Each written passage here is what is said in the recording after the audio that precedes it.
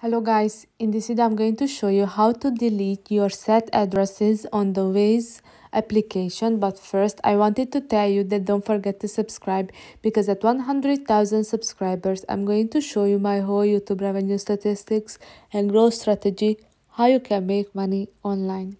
So first open the app, and now you have to click on the where to option at that pop-up menu.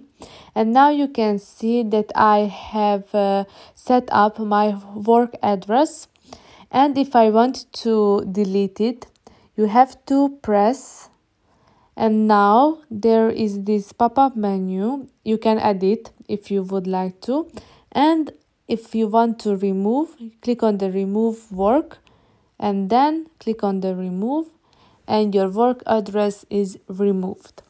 So I hope this video was helpful for you. If it was, please consider subscribing, and see you in the next one. Bye bye.